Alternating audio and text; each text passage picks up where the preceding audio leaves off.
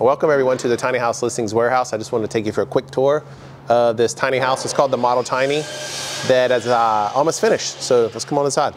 Hey, how's it going? This is Gabriel Gentile.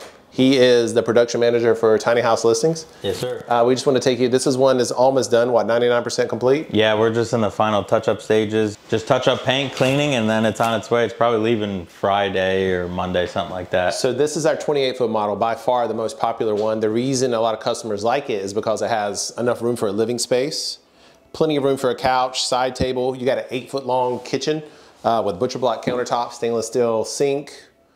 Yeah, I mean, these the 28-foot models come standard with the 8-foot kitchen.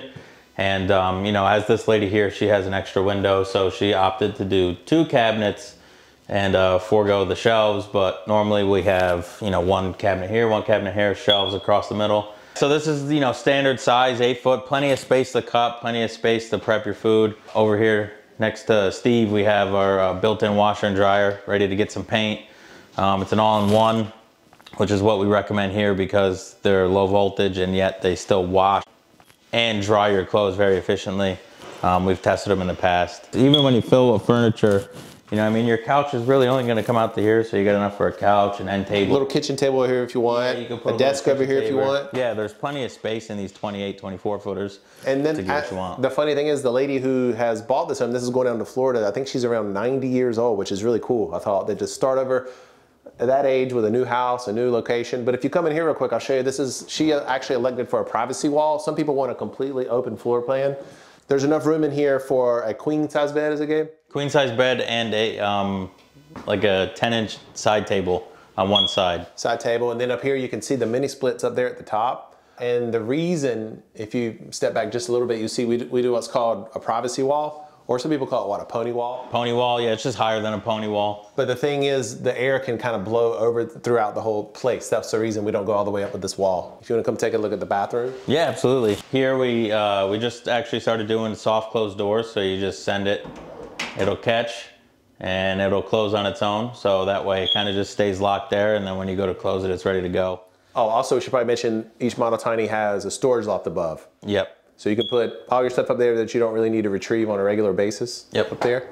So, you know, bathrooms come standard with the 36-inch shower on these 28-footers, flush toilet, and a regular 30-inch sink. We've actually started making our own sinks here now, kind of less bulky, take up less room, give you a little bit more space in your bathroom. It's got everything you need. It's got a sink, toilet, shower. Yeah, so each one of these houses are NOAA certified. It's called ANSI 119.5, so it's basically the same certification as a park model.